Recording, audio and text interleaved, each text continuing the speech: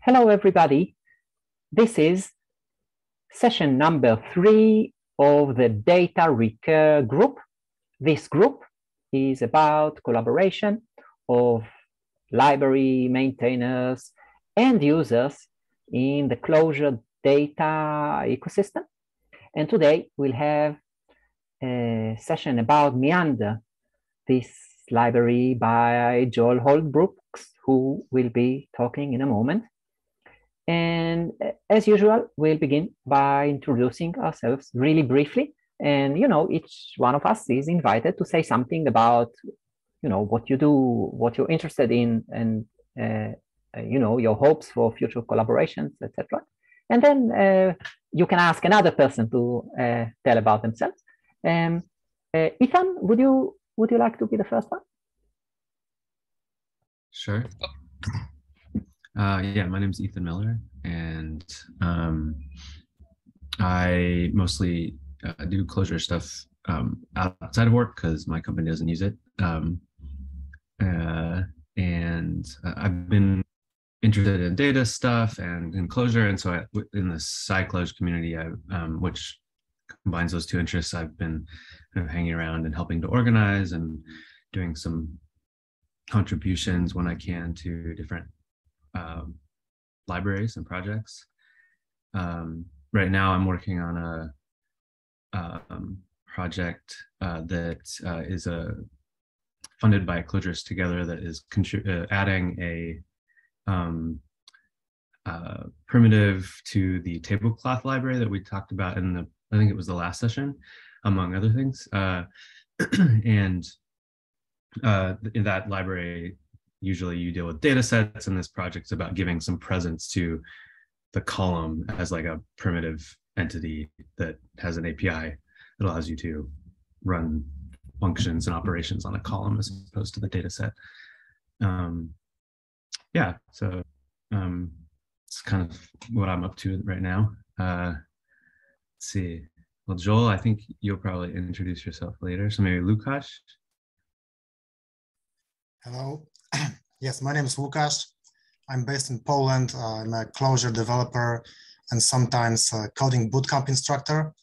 I used to participate in Clojure meetings in the past, but I had a long break, and I hope I'm back now. Maybe Timothy? Hi, everybody. I'm Tim. I'm originally from Australia. I like Clojure, and Meander sounds really interesting. So I've been using Meander a bit, and I like it. And I'd love to hear what Joel has to say about, especially the Zeta branch, which sounds really intriguing. Right now, I'm building a diagramming app called Hummy.app.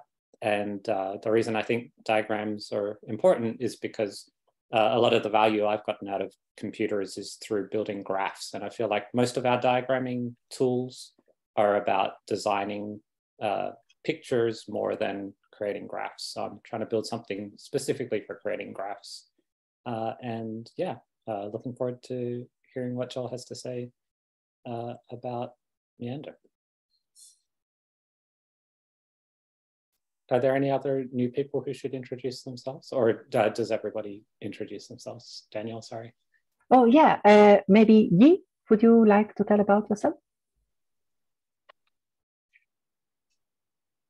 Oh, you're on mute. Yeah. Hi, I'm Yifei. That's my first name. That's yeah, doesn't include my last name. Anyway.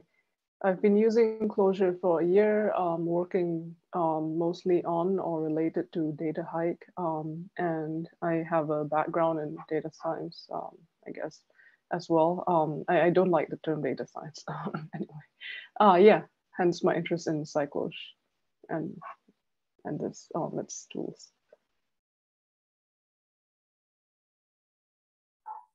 And thank you so much. And Brett, would you tell about yourself?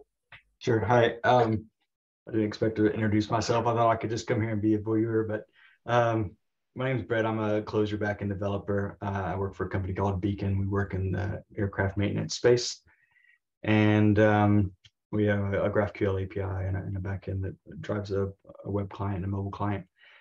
And I've just been seeing some information about Clojure on some forums, and I was literally just yesterday looking at starting to work Meander into our code for some data transformations, and then just saw this meeting pop up on Clojureverse, so I thought I'd join in and see what it's about, and that's it. Wonderful. Yeah, by the way, Dan, hello, thank you for joining. Perfect timing. We're just introducing ourselves, and in a moment, maybe if you like, we'll ask you too to tell something about yourself. My name is Daniel. I do statistics mostly, and in the Clojure community, I'm involved mostly in study groups these days and working on some tooling for the coming Clojure data science course that is hopefully coming in the coming months. And yeah, and Dan, if it is comfortable, would you like to say something about yourself? Sure. Hey, I'm just walking with my son right now. We're just heading back from dropping off my daughter at daycare. There's Ellis. Say hi. Hi. Hi. Hey. So yeah, I work at the BC Center for Disease Control, where I do genomic analysis. And generally, you know, day to day, we mostly use Python and R, but I have had a chance to deploy a small Clojure script website for displaying some quality control results for our COVID genomics data. And so sometimes I look for opportunities to use Clojure where it's a good fit. But most of the other developers don't know, aren't familiar with Clojure or Clojure script. So stick with Python and R for most of our day-to-day stuff. But I'm very, very interested in learning more about Clojure. So yeah, that's what I do. That is great. Thank you so much. Yeah, so I guess we will begin in a moment. And Joel, if you wish, you could tell about yourself and then present whatever you find. Yeah, thanks. Okay.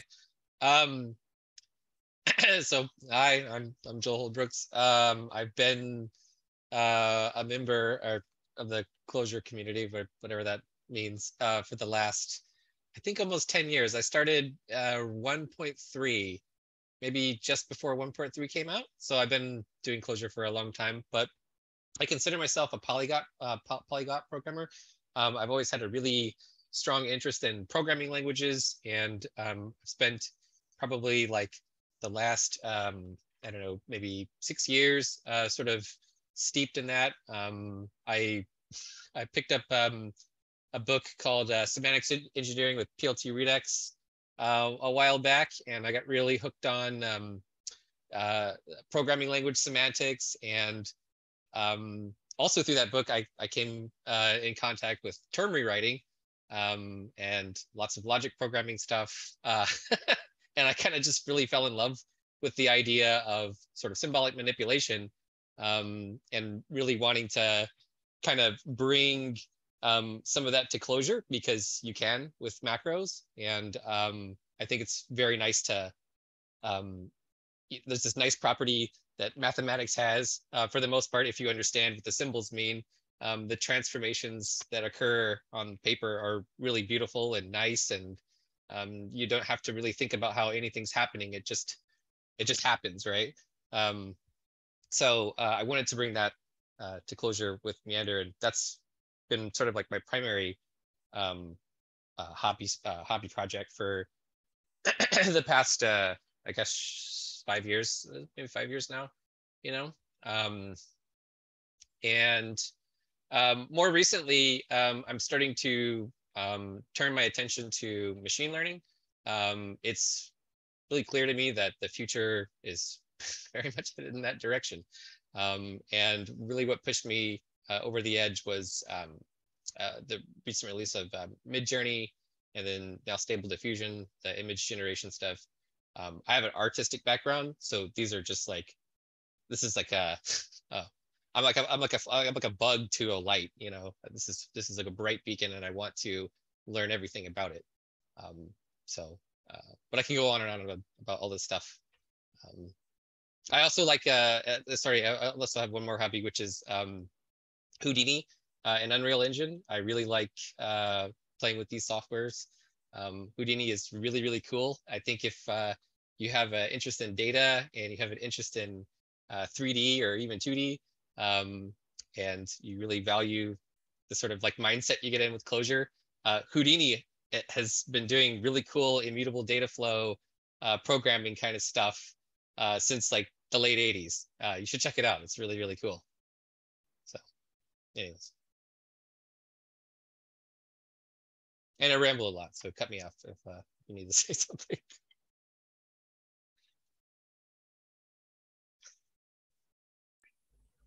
Yeah, thank you so much. And what do you think, Joel? Would it make sense to start discussing Meander now? Okay, yeah, sure. Yeah. Let me get my scratch buffer open here. So I'm gonna kind of do so like I said earlier, for those who weren't here, I'm not a big presenter person. Kind of setting up a presentation with slides and all that. I don't I don't do that kind of thing. So instead, what I like to do is I like to just have a REPL open, a REPL open, Clojure buffer open, and we can step through some examples together. I've picked some.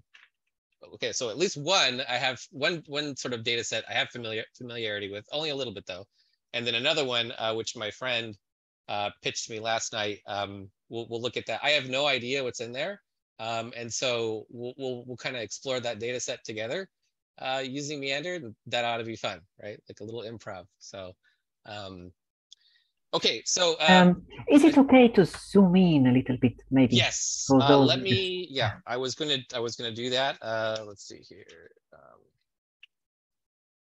Probably want to increase and let me know. Oops. Oh, why does it do that? I may have to. Is that good, or do I need to go even further? A little more would be good, I think. Okay, let me go over to configuration here. Oops. For some reason, it's like when I toggle it, it kind of like shrinks back. So let me see if, let's try 36. Okay. I think there's like a refresh font. So font, reload font. How about that? Is that good? Or even larger? I think it's good. Yeah, thank you. Okay. Is anyone else? Okay. I think it's good. Yeah. Okay. We can always go higher. Okay. So I'm gonna do this sort of like in two parts here. The main branch that's currently recommended to use is the Epsilon branch. That's the one that if you go to the GitHub page, which is I should probably show that. Hey, Brooke, you're here. Meow. Sorry. Hey there. So you can find this at GitHub, no prompt, Meander. This is the project page. There's some stuff here on the README, but you'll probably want to head to the docs, which I believe you could get to through Clojures. I think there used to be a doc thing here, but yeah, so you'll probably want to look at the CLJ doc. That has there should mostly be articles there, but you can always go to the doc folder and look at the cookbook, or we have different things in here. So if you get stuck on anything or have questions, this would be a good place to start. Lots of people have chipped in. So yeah, now let me go back to Emacs. Okie dokie. All right, good. Okay. So first of all, what is the library? The library is marketed as a tool for transparent data manipulation, and the idea is that we're going to take pattern matching, and we're gonna make it do more. Does everybody know what pattern matching is? Does anybody not know what it is? Maybe that's a better question to ask. Yeah. I need to know. Yes or no? Okay. Is there like a tricky, is there no, it's not a trick question. Or no, it's sort of like if you've done it could be core match, it could be I've done Haskell programming, or I've done OCaml or ML, or so I know what pattern matching is. When I say pattern matching, I'm not referring to string pattern matching like regular expression. I'm referring to structural pattern matching, which is I'm expressing binding variables with a syntactic form that is analogous to the data structure that I am trying to get those bindings from. So, so we have a really weak form of this. In Clojure might be vector destructuring. People call it destructuring. So this is what this says here. This is semantically what this says is that there's a vector here, and I want to bind the first two elements of this vector to the first two elements of this sequence. So that is semantically what that means. And it's using a get semantic where if the elements aren't there, no problem, A and B could be nil, right? So that's a sort of like a version of this. What pattern matching, so a pattern matching traditionally, this would mean that there's a vector, okay, and that the vector has two elements, and I'm going to bind the two elements, the first two elements of that vector to A and B. And if it's not a vector, and if it doesn't have two elements, then the pattern doesn't match, and we're not doing any binding. That's what that means. And so that's what Meander is partly in the tradition of, in terms of pattern matching, right? So we're not going to go and put nils everywhere because we want to like have patterns that express our intention and match the shape that we're intending for it to match, right? Yeah. Anyways, we'll go through this. Can I ask about that? I don't want to slow you down too much. I'm just curious. No, please. When you said pattern matching, my mind did just go to string, text, whatever. Is there like when one says pattern matching, does it more canonically mean what you just described in some context? Is that like a mathematical or? Yeah, it's normally bracketed as like structural pattern matching or something like that. But that's why I threw that bit in about strings, because often if you go and search for pattern matching in programming, a lot of times you're going to encounter, at least in maybe Wikipedia articles, you're going to encounter initially string pattern matching.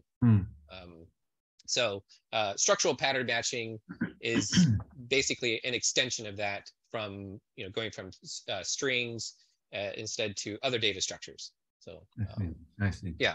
So so in that sense, it's the more abstract, or the string is just a kind of data structure is what you're saying. I get it. Okay. Yeah. So another example would be map destructuring, and actually maybe a better example would be like JavaScript, where you do something like this. Okay, you say, and if you don't know JavaScript, that's okay. What this says is that this map over here, this object, has the keys foo and has the keys bar. So this is pretty much like in Clojure, where you say keys foo bar. And that means that let's put a let here. And if I'm doing a terrible job, I'm really sorry. But that means that over here, we were saying that this, whatever this value is, m, it's an associative value. It's a map. And from that map, we can get the keys foo and bar. And when we do, we're going to bind that to foo and bar respectively. So this is essentially what this is, the semantic here is this is, foo is get m foo and bar is get m bar. But like I said, semantically, what this is saying is that m is a map, and there are these keys inside the map, foo and bar, and we're going to bind those to the variables foo and bar. So pattern matching is a lot like this. It's the same idea. It's the same idea as it's a little more closer to this, where the pattern, this is what we call a pattern, represents a data structure, and we're going to apply this pattern to that data structure in order to extract bindings from it. But more generally, it says that a pattern is a shape. It says when I have an object, I'm going to see if that object matches the shape described by this pattern, and if so, the bindings are going to tell me how it matched, right? And so once I get into some examples here, hopefully this will clear it up. Apologies if it's a little hand wavy. I have a question. I'm not sure it's I'm not sure it's really pertinent. Go for it. I mean, yeah.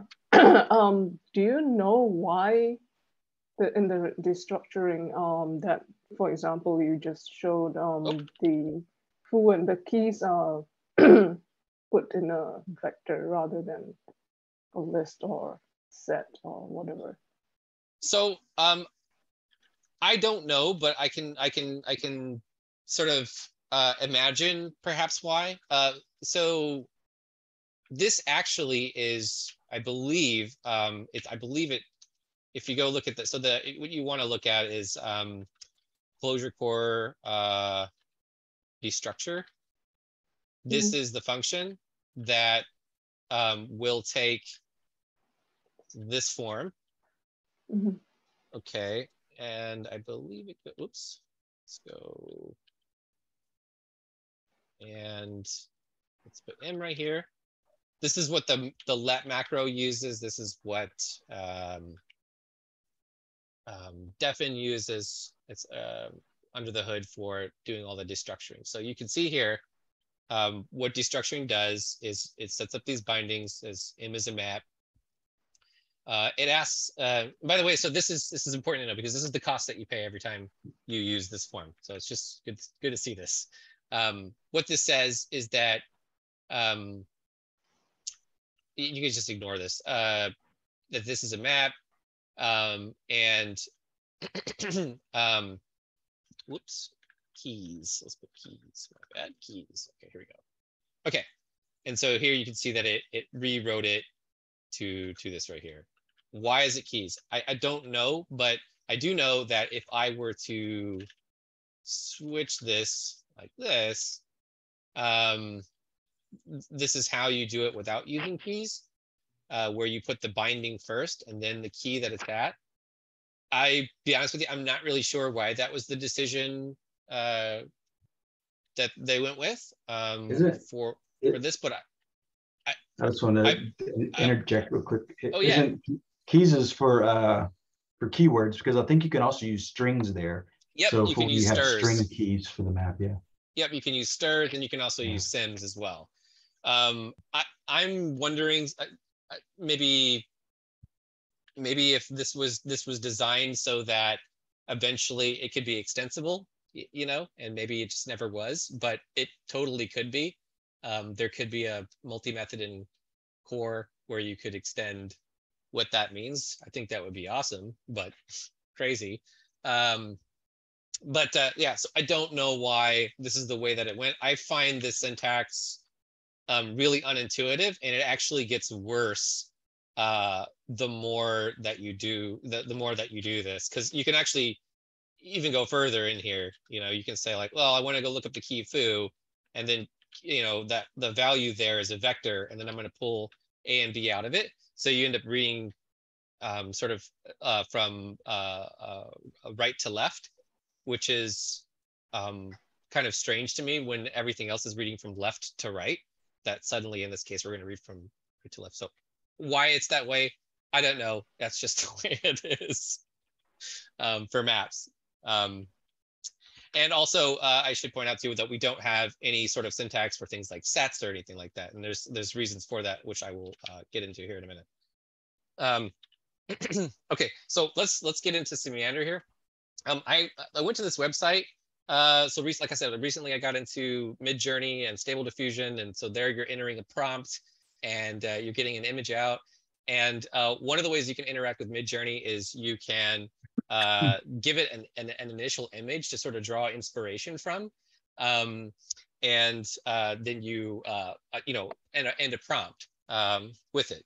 So one of the websites I liked to visit for this kind of stuff is oldbookillustrations.com. They have all kinds of cool old pictures and stuff like that. But on the website, on every page, there is a bit of JSON that describes what that, like basically all the information that's presented on the page about the illustrator, etc. Techniques used are there. So I went and scraped the whole site and got all the JSON, and we can kind of dig through that and maybe put together a prompt just as sort of like a fun example. I don't know, and then we can look at some other stuff too. So okay, so I have this directory full of JSON files. The first one, if you use file seek, the reason I'm calling rest here is because the first one is a directory, and we don't want that, so we're just going to throw that away. And then for each of the data files, I'm just going to use JSONista to read the value out of that file. And let's take 10 of those, see what that looks like. Actually, let's take one. I forgot we're on a large screen. Okay, so here is our data. Looks like this. There we go. So it has a key, book, illustration, creator, and a page URL. This is where it came from. Description. By the way, I did notice too, interesting, this is a misspelling here. So that's something you could fix. So like the goal here would be, I want a few things out of here. So like I said, a Midjourney prompt is going to have, if you're going to use an image, it's going to there's going to be a URL right here. It's going to have some, and then you've got your prompt here, and then maybe some extra parameters that you can throw, such as the aspect ratio, or the image weight, like how much influence do you want the image to have on the prompt. So just kind of like looking at this data, we might kind of figure out like how we could do this in just plain old Clojure. So we see there's a title here. There's an author. So maybe we would want to use the author. Some other things that are useful here are the technique. So that's cool. This format, there's, hello? Yeah, what? Oh, you just sneezed. So, did you have a question? No, sorry, continue. You definitely need the caption, which is an old philanderer. Yeah, you have to have the caption. So, hey, these are old book illustrations. Okay, there's some weird stuff in here. Yeah. That our generation's definitely out of touch with. Okay, so the format here, portrait. So there's actually, if we were to go through and look at the data set, there's actually like just two. There's portrait and then there's landscape. So we could use that, right, to sort of inform our aspect ratio here. And yeah, so then as Brooke just mentioned, the description or the caption could be useful. Okay, so let's start with just some basic stuff here. Okay, so now that we know what this data looks like, how can we start to transform it or kind of query it with Meander? Okay, so on Epsilon, there's a few different ways to do this, but we're going to primarily focus on two of the operators there, which are find and search. And that's probably what we're going to spend most of the time with. There's other ones that we could look at, but I don't know if we're going to be able to get to those. So what find, basically what these two operators do, find takes some input data. So in this case, let's say it's the first of our data, and then it's going to take a sequence of pairs, which is a pattern, and then a return and an action. Okay, and the action is going to be just Clojure code, and the pattern is going to be a Meander pattern. And we're slow to unpack what that is. So, like I said earlier, a pattern is a form that represents the shape of data. And what we say in pattern matching is that if this object matches the pattern, then we want to perform the action. Okay. So the most general pattern that we can use, I'm just going to put this right here. So the most general pattern that we can use is this underbar here. And the underbar, and you can follow it by, whatever you want. It doesn't, as long as it starts with an underbar. This says it's anything. Anything in the universe goes. I'll match anything. This is kind of like you can think of this as your default. And this is the action. This is what I'm going to return over here. So if I evaluate this on first data, which is this thing right here. Actually, we don't even need to comment this. We just leave it right there. So right here. There we go. It just says hello, because it is true that this matches anything. In fact, like I said, you can just hand it anything. It'll work. Okay, but what we're dealing with here is a map. And well, actually, let me step one more level up here. Okay, so Tim, Tim, I have a question for you. Are you there, Tim? Yeah, what's the question? Oh, so would you say we should, look at the map part of it first, or the logic variable first?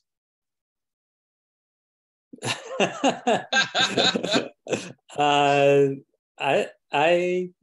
think I think logic variables. Okay, let's do that. Cool. Okay. Yeah. All right, let's do that.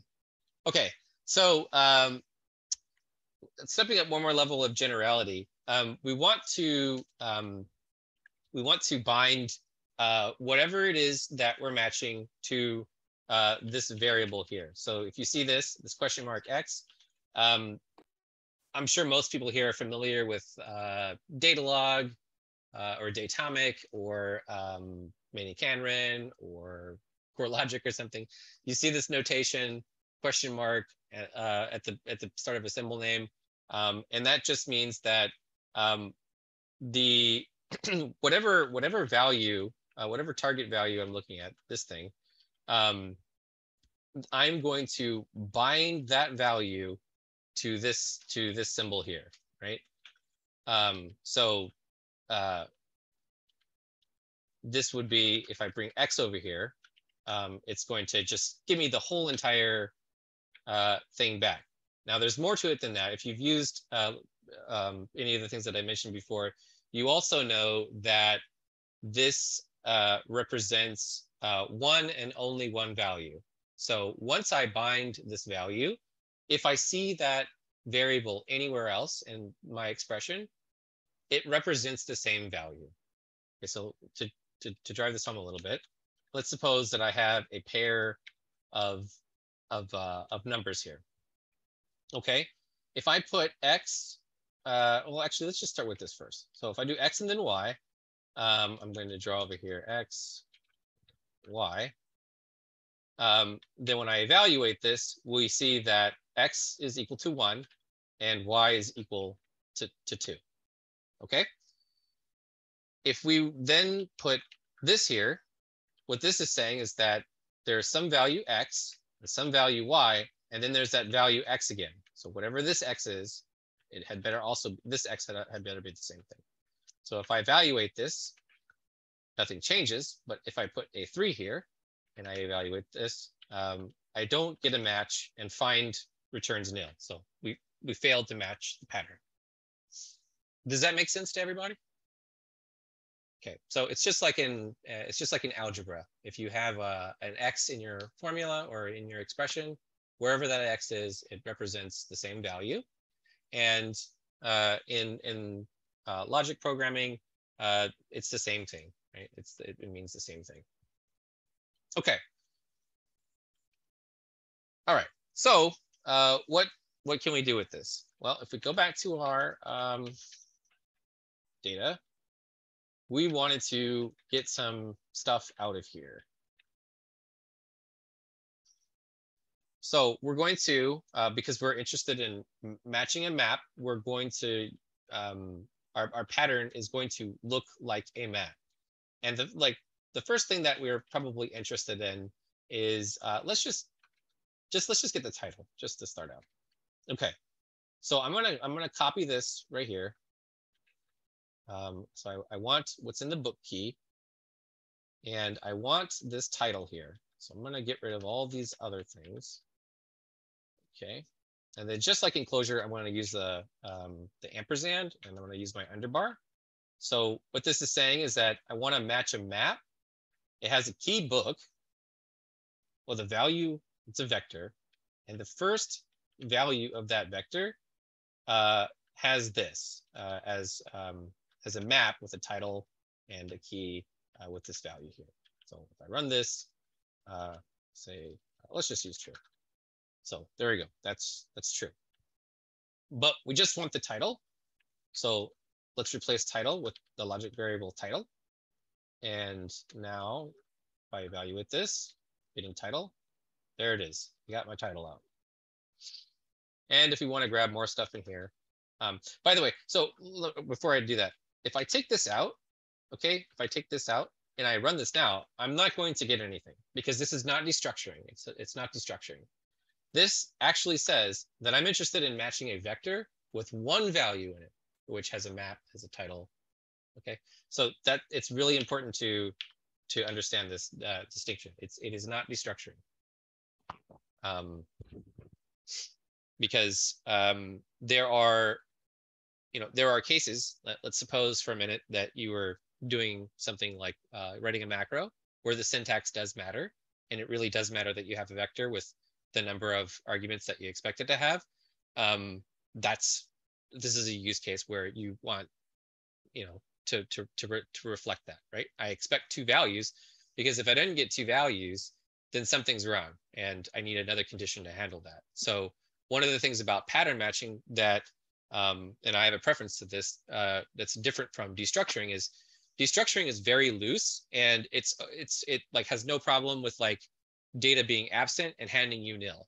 Pattern matching, by contrast, you need to be a little bit more specific about what you want it to do, because it's not just going to assume that nil is okay and I can just fill everything with nil if I don't get anything, right? So that's an intentional design decision. I have a question. Sure. I think. So here in this find function, there's kind of like two things happening. You're having the first argument, or the second argument, I guess, is saying we're looking for something with this shape. Right. And that can be more or less specific. And then and then after that, you're saying, okay, well, then we get some sort of output that it's possible to build so long as it's been a match. So in the library, is there like a more fundamental, like, is this kind of a high level function? No, this isn't a function. This is a macro. There is a functional, there is a functional component of the library. So there are two parts of the library. There's the compiled stuff, which is everything that's in the core namespace, the main Meander epsilon namespace. So you find, search, match, rewrite. Those are all macros, and they compile to Clojure code. So if I let's see, how does it? I forget how's a macro expand all. Okay, so you can see that this is the code that it's dumping out. All right. So there is a functional version of this code, or the stuff where you can express these patterns as quoted forms and then dynamically execute them. That's a different part of the library, and I encourage people to use that when that comes up. The difference is that this code is almost always going to be much faster, because the compiler does a lot of stuff to make sure that whatever this abstraction costs you, it costs you the least amount, like as least as I can get it. So, and that's also the attraction of pattern matching too, is that there's known ways of compiling pattern matching to good programs that perform pretty well. Yeah, but that's there, and I if it's not documented, we can make sure that we get some information in our docs about that. Okay, so we've got the. Can I ask one more question? Absolutely. I can't think of a good reason for this, but is there a way to make it so that this would only match if there were no extra keys, like there was only a book key? Because right now this is matching, even though like there's illustration creator. Right. And I could see why the vector wouldn't match, but yeah. Right. So this is something that I've addressed, and I have addressed in Epsilon. I'm glad, or sorry, I've addressed in Zeta, but I'm glad that you brought this up, because so in Epsilon and prior versions, when you use a map or a set, the pattern is actually saying it is a submap or a subset. And I mainly made that decision to improve the ergonomics of the library.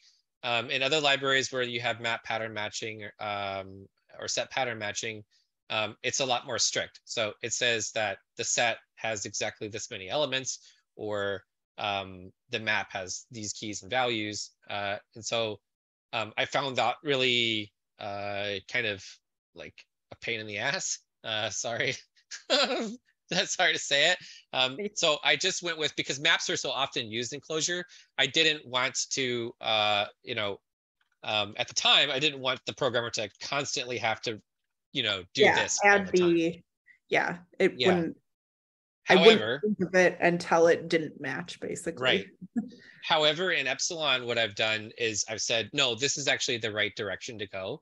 I think that is important, but there are ways to avoid that you can extend the language to, say, hey, I didn't really want to say this all the time, right? So, but I don't think we're going to get to that, but that is something that will be interesting. By the way, if you wanted to say that here, let me just finish.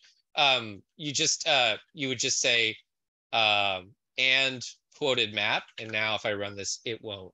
Right? It says basically, because what this is saying is that it's a map with the key book, and that has this shape, and nothing else. Ooh, why?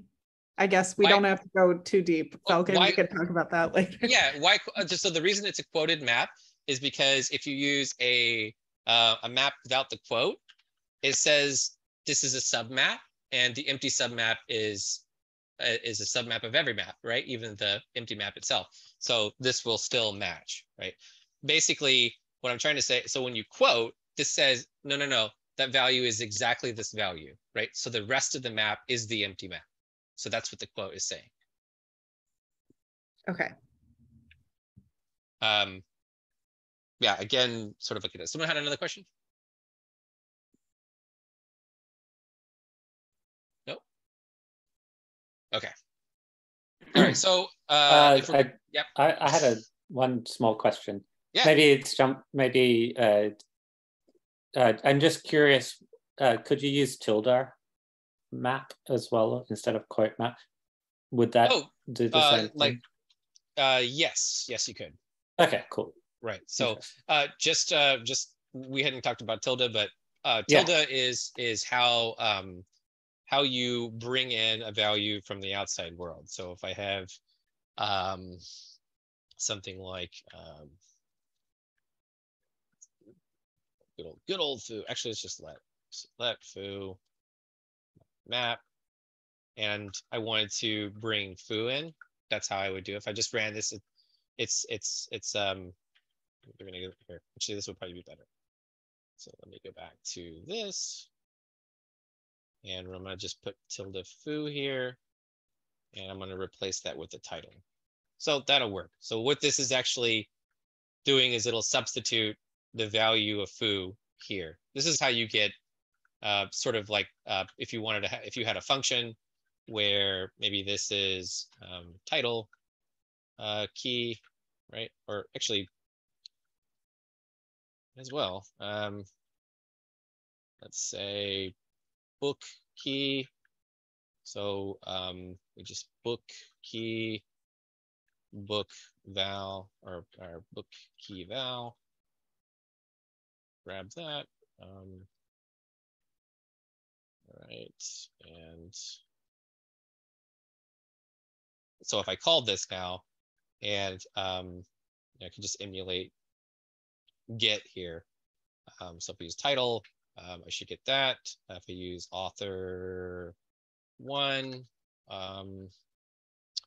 book key, book. Oh, right, because it's not at the beginning. It's here. You misspelled author. I did? Oh, I did. Jeez.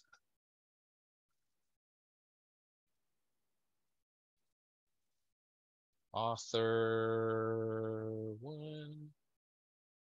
Did I? Book key val. Okay, let's come back to this because this is wrong, or at least I'm getting off track here. Sorry. Okay, title. Okay. Okay, so we wanted to get the other ones. I'll come back to that other stuff. We wanted to get the author. Okay.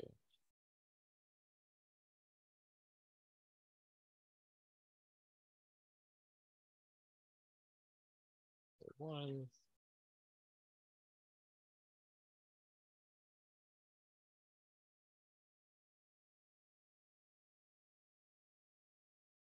Okay. So there's that. And then we could continue doing this with the rest of the data structure. So we could just maybe we could grab let's look at the format. So maybe I want this technique. I don't care about this. I don't care about this. Back to this in just a minute. And Brooke wanted the caption, so the caption. And oh, we wanted the image URL because we need that for the prompt to start the prompt out. And then we don't care about this description right now. Although I guess we could, I suppose we could just do that for now. Maybe we could come back to that. So those are our bindings. So we've got the title, the author, the image URL. Okay, there's that. And then the format, because we wanted to make the format be the, or we wanted to use that for the aspect ratio. Was there anything else in here that we wanted? I don't think we wanted that. It's hilarious. Old womanizers. This is a terrible example. We should use, let's just check out what's its second data. So I've been on the screen the whole time. I'm sorry, people. Kissing couple. That's better. All right. Terrible data set. Whatever. But definitely not horrible. Okay. All right. Cool. All right. Yeah. John, maybe it is a good moment to stop for a moment. We have 30 minutes to the official time, so plenty of time, and maybe it is a good moment for you to kind of think about what else you wish to be telling. And maybe it is a moment for the people who are new to Meander to think if there are any questions about it. And yeah, just like a pause for a moment to think about where we are.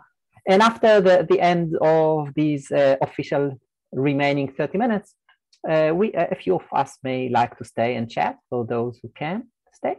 And by the way, thank you for the friends who have joined us, a bunch of friends who joined after the official start. Yeah, sorry for stopping you. No worries. Yeah, okay. So right, our goal is to get this prompt, and we've got the image URL, we've got the title, we've got the author, and the format. So what's next? So we wanted to turn this into a string. So I'm gonna try to step it up a little bit. String.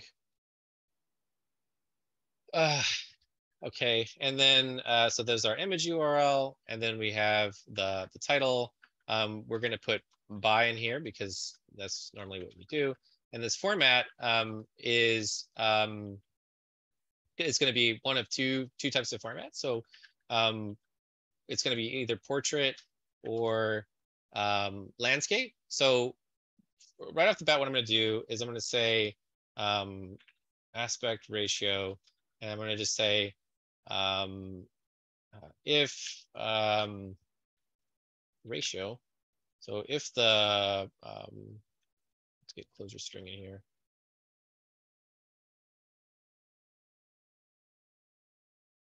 So if string starts with, is that how it goes? Yeah.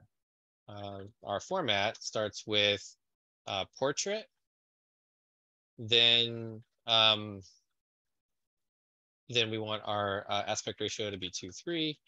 Otherwise, we're just going to assume it's landscape and make it 3:2. Right? So let's just see what our aspect ratio looks like. Okay, 2:3. And if we go, should probably like find one that has a landscape. But we'll do that in just a minute. Actually, let's do this. So we have all of our data. We can actually just map over this. So let's map over, I'm gonna call this make prompt. So take our data, okay, we'll make that a function, and now we'll just map over our data make prompt.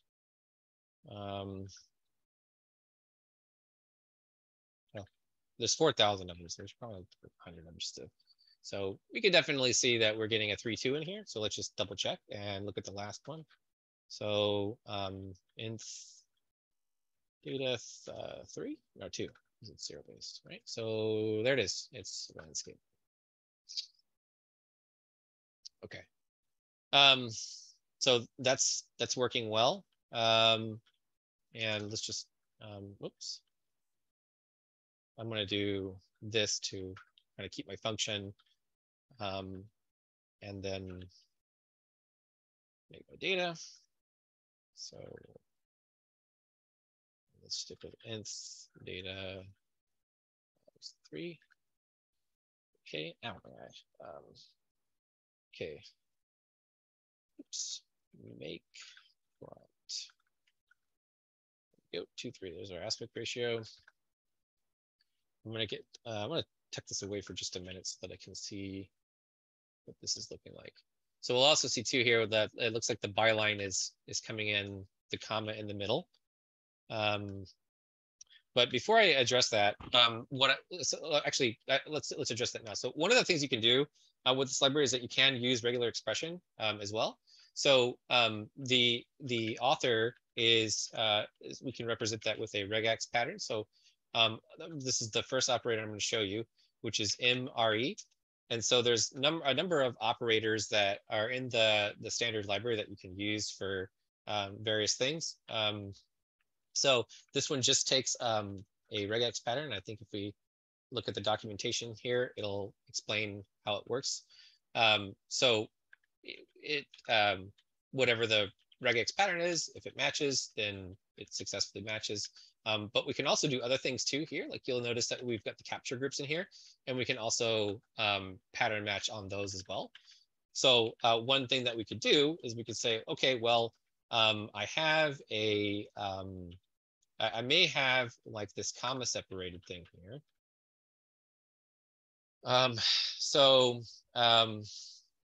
Let's do that. So whatever the author is at the beginning, dot plus, and I don't want this piece, so I'm just gonna put that. Just gonna do that.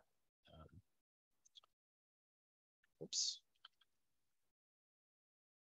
Actually, let's just do this. Let's just grab everything up to the comma. So my first comma, and then this should say it's not a comma,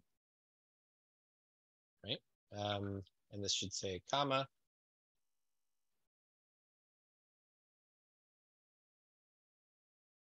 And then this is not, this is just dot pass. So I got 2 pieces here. I'm going to put a question mark here because I don't know. This would be the last name, and this would be the first name. So let's see what we get just by looking at the last name and the first name. We got nil. So let's go back to looking at what that is again. Okay, there should be a comma there. And if anybody notices that I'm doing something wrong, I believe that's right. It's not a comma, but let's just switch it to this real quick. Let's see what we get. We don't get anything. Do we get anything at all? Oh, I know why. I'm sorry. There we go. I forgot to mention. So this actually, just like RE matches in Clojure, it's the vector that it returns is going to, the first one is going to be the entire match, and the other pieces are going to be the parts that that you didn't match. But we don't. I know that we don't want this comma here. So let me go back to what I had before. Comma. So it's not a comma. Plus followed by that. So there we go. You can see here we got that, but we really don't want that. We don't want this comma here. So let's do this. Let's put that in here. All right. And then we'll grab this, this piece here. So there we go. We got our first name and we got our last name. Cool. So this regular expression matches. We're going to bind the first and last name here. All right. And now we can put that into our prompt down here. We'll just replace author like this, and actually for probably being nice to ourselves, we could just do something like this. Let's say call this byline and stir space byline. Okay. What requires an even number of forms? I'm sorry. Oh, yes, it'll complain if you give it the wrong number of forms. Okay, cool. So there is that, and we don't want that format. We want that aspect ratio.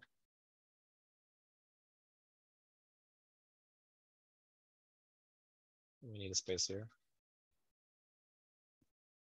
What else do we need? Is the caption? Caption. Should probably be more appropriate. Maybe not. I don't know. But anyways, so that's yeah, that's just a sort of quick demo of well, that's not really a quick demo, but the demo of how you could pull something like this apart. You should probably like just take a minute to like just talk about some of the other things that you can do. I want to talk about search because that's important. So if this is confusing to people or anything like that, I'm definitely able to help more outside of this discussion. I just kind of want to show like what you can do with this. There's a lot you can do with it. So let me do one more thing here. Let's just do some exploratory data analysis, right? So EDA. Let's think that let me show you an example of things that you can do. So even if you, let's say, weren't going to, use Meander for any kind of like, real work inside of your application, what you might use it for is exploring data and looking for stuff in data, or just pulling something out and a pre-processing step, maybe offline or online. It doesn't have to be perfect, but it's something quick and dirty. So one thing that you can do is, so earlier we had that whole data set, right? So this is, okay, so that's 4,000 records in there. Okay, so but let's say, so we know that the data is, I believe it is a seq, right? So well, let's just call sequence, just so it's a seq. All right, so just like with vectors, we can bind stuff, and let's just say maybe we want like the third one, sorry, fourth one. Okay, there it is. Not terribly exciting. Instead, what we want to do, what if we wanted to say like, well, I want to find just anything in here, right? So we will start with something like this. It says, I don't care what's at the beginning. There's something in here, and there's something afterwards. So this can match everything in the data structure. And so I evaluated that without any take on, and so now Cider's off printing a lot of lines. So I'm going to kill this buffer here. Go back to, let's just do take one. Okay, there we go. All right. So now what we can say is like, well, maybe I want all of the, so here's book and here's title. Just like the other pattern here, I don't care what comes after that, but I know I want the title. Okay, title. Take. Let's take 10 of those. So there it goes. So this pattern is saying that, so when you run search, what search says is find me all of the answers. Find me every answer that satisfies this pattern. So our input data was the sequence of all of our book illustration information. And what we're going to do is we're going to look for a value inside of there that has this shape. So if I were to cons on or like concat here, you know, 1, 2, 3, 4, or something like that. You know, this will still work. It'll still return the it'll still return all the data that it did before, because these values will not match this pattern, and thus we can ignore them. So you can kind of think of search as a more general type of filter, where you could look for you know, arbitrary values that match a shape, and it could be a seeker, a map, or what have you. So we could do something like that with you know, just an ordinary map here. If I have A1, B2, let's say I don't know, let's say I'm like looking for some data. I don't know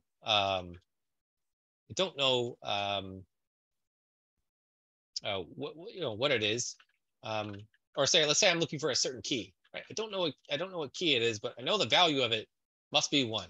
So I can put this logic variable here at the start of this map, and it will go and find those keys. So if I did something else like this, right? Let's say I had, just to make a really cool example here, let's say I had some other keys like this, right? I got A1, B2, C3, and I want to find 2 keys where the value is 1, right? Okay, so I can do that. Now you'll notice that what it returns is a set with 2 values in it, A and C and A. Why does it do that? Well, because maps are not ordered. They don't have an inductive data structure, in the inductive definition.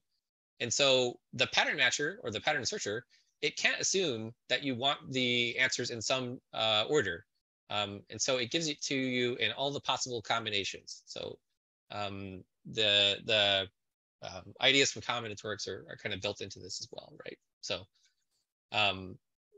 this is different from the pattern that I just showed you, because lists and seeks do have inductive definitions. And so when we're searching through that data structure, there's only one way to spit out all of the solutions, and they're going to go in the order from left to right of the data structure. But for maps and also for sets, if we create sets in here, this is going to blow up. But if I have a set and I want to find, you know, all the ways that I could pull out 2 elements of this set, then I would do something like that. You'll see just all the answers there for you.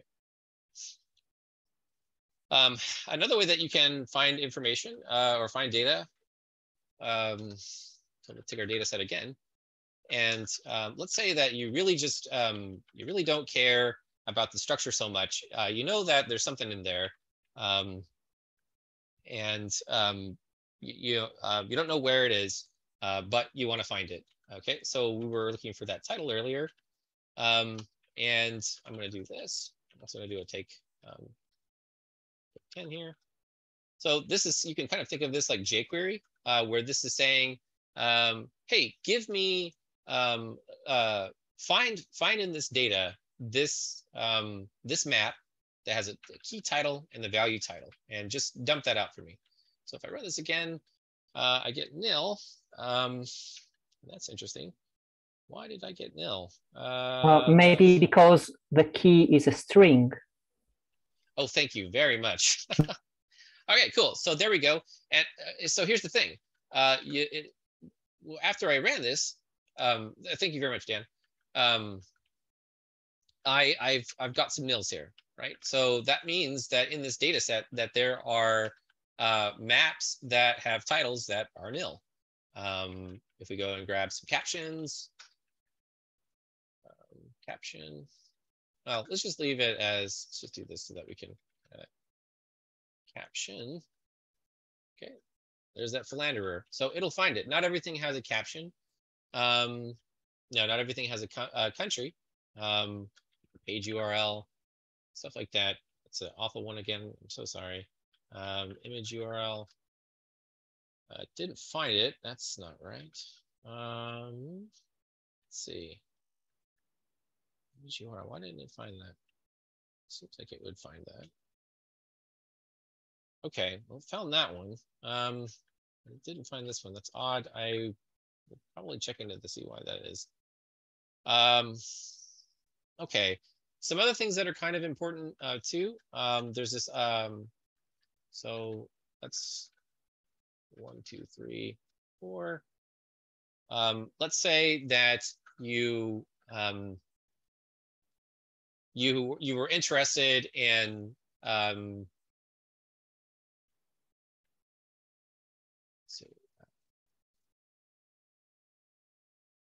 so like I said, this thing can have more than one clause. You can do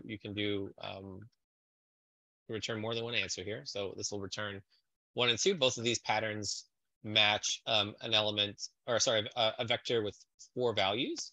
So let's say if I had, let's just do this real quick. So this one says 2, and this one says 1 and 3. Okay, so when I run this, both of these patterns are satisfied. However, if I change this one, only this clause will return an answer.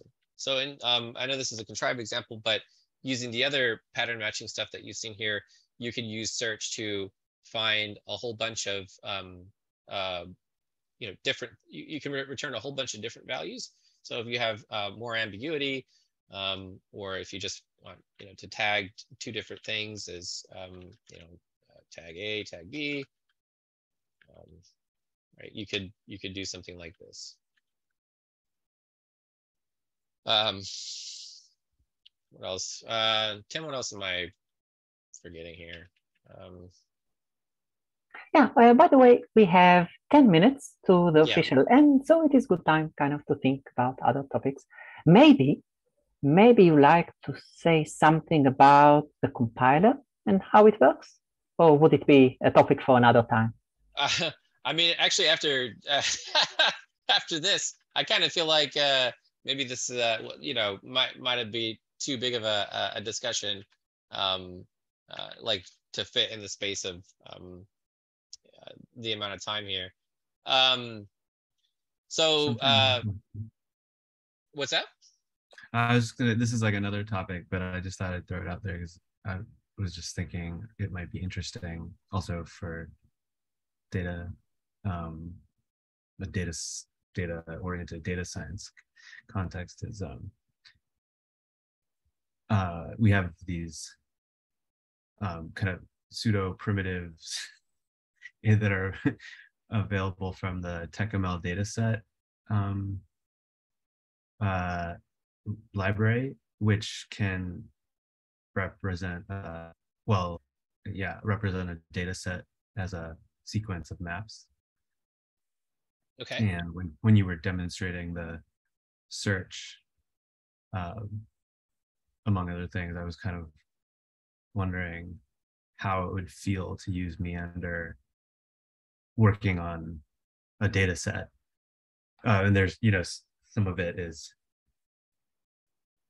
the syntax of Meander itself, and right, and some of it is like more interest or more technical stuff around like performance. Like what if you, because TechML dataset has like a really highly optimized setup for using or manipulating a lot of data in memory. Yeah, that's one of exploration. And Meander also looks like very good for exploration. So could the two be combined and still sort of preserve those optimizations in TechML dataset? So that's a hard question for me to answer right now. Yeah, but so I know that's one of Nuremberg's joints, right? Or he's at least, yeah, okay, that's what I thought. So I know Nuremberg had said something a long time ago about trying to fuse some of the stuff that he's looking at with Meander, and I think yes, that's possible. However, I would want to. I would probably want to like talk with Chris personally, and learn more about the library. So the Epsilon version of the library is not very extensible. I mean, you can make it do new things. You can make it pattern match on other types of data, like whatever their special data types are in that project. It's just a little bit more difficult. The newer version of the library that I'm working on would be far more extensible, way easier to extend, because I've moved away from focusing on compilation first instead of doing interpretation first, because interpretation is easier to get correct, and you can get pretty decent performance out of it as well. Whereas working with the compiler, one of the reasons I've kind of stopped working on Epsilon is that, you know, the compiler can turn out great code for the most part, but it's also harder to debug when it breaks. And there are plenty of, well, not plenty of, but there are several corner cases and bugs in the compiler that are just hard to solve. With an interpreter, it's much easier. So yeah, I guess the short answer is yeah. I think that's possible, right? It just requires knowing stuff. But it'd be fun just to like try it without any change. You know, just see like how far. I mean, because you can always take a data set down to its, you know, Clojure regular data structures, so that it should be accessible. It'd be sort of fun to like see where you hit a wall, like whether it's a size thing or ergonomics, and you know.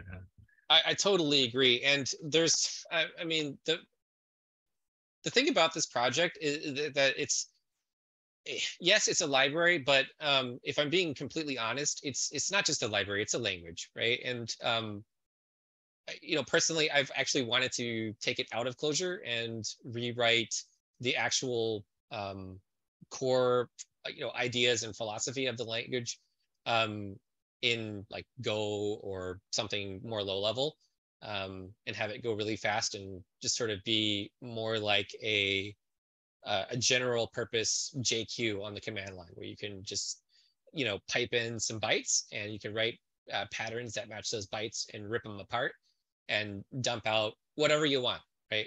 I really just want to go all in on data transformation, like in between two pipes. That would be great. That said, I mean, that's kind of a lot of work. You know, I would much rather take the approach that, you know, Chris is kind of doing, which is, you know, how much can we leverage from, you know, things like the Python stuff that he's done. I think that's like super exciting. I can't wait to try that out. You know, where we've got like C Python that you can call from Clojure. I think that's great. And I want to fuse some of these things together. So yeah, and I should also say too, this is something that's really important. I burned out earlier this year from from compiler stuff.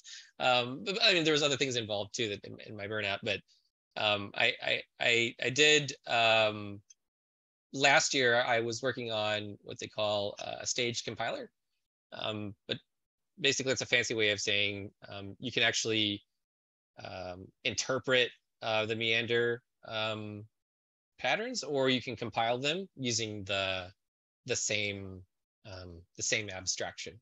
So if you want code, then you run the code through, you interpret the code, or if you want Clojure values, like straight up answers, then you do it that way.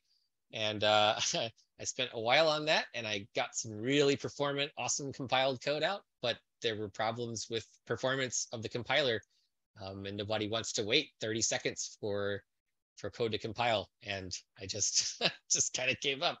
And that's why I've sort of switched the newer interpreter stuff.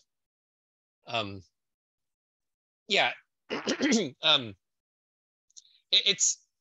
can do a lot. It's also just it's hard, like I said earlier, it's hard to cram all of that in a certain amount of time, and I'm also a terrible presenter. So like, if you sit down and, you know, spend the day together doing different things, yeah, I mean, we could learn a lot, and we could figure out what's working and what's not working.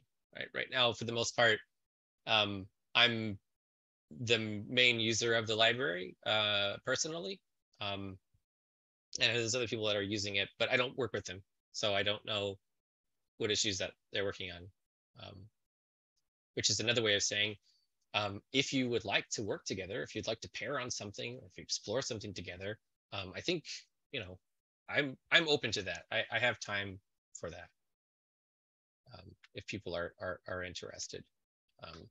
I've been working with one member of the community.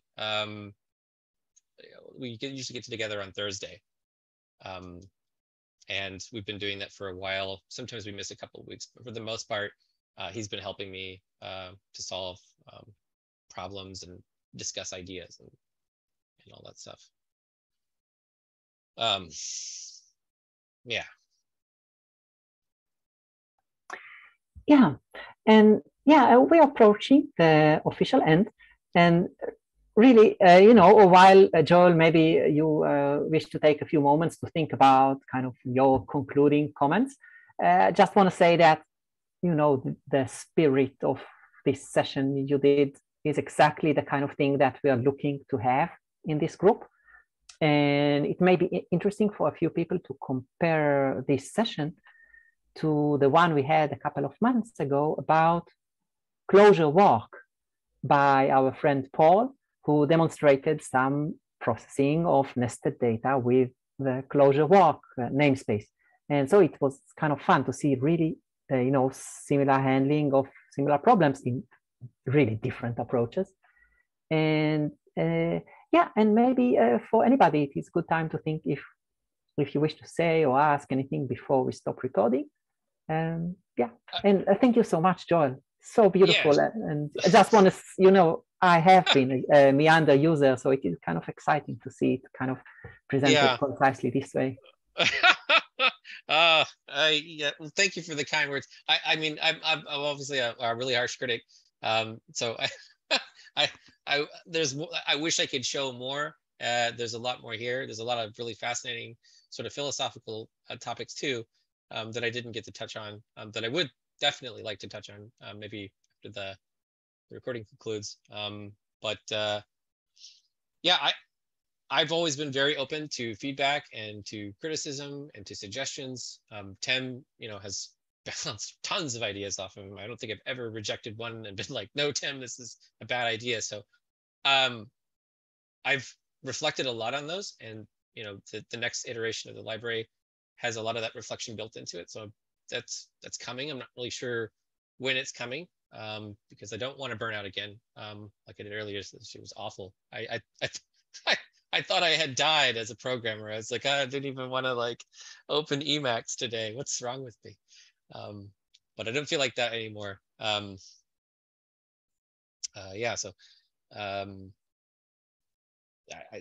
terms of closing comments, I don't know what else to say, but just get in touch with me, and I would love to spend more time with people in the community, just pairing together or looking at problems together, because it's just nice to, and it doesn't even have to be on Meander stuff. It could be on anything else. Yeah. So that's all I got to say. Thank you so much. Such a kind invitation. Yeah, it is tempting to say, yes, yeah, let us collaborate, and food for thought for a few of us, I think. Maybe one last comment is that the Clojure data science course a few of us are working on is delayed for a few reasons. And one of the things we're thinking about is how to bring the story of nested data, unstructured data to the coming Clojure data science course, which is where Clojure is maybe so different and so promising compared to other data science platforms like typical Python with table data. And maybe this is one of the exciting parts that have to be kind of reimagined of what one could do doing data science with nested data and enjoying these amazing expressive libraries like Meander. So we're looking to bring that to the course we're creating and still thinking a lot about it. Yeah, and maybe it is a good time to say goodbye to the recording, and then a few of us may like to stay just a couple of minutes to chat a little bit more. So we will say goodbye to our listeners and see you on the next time.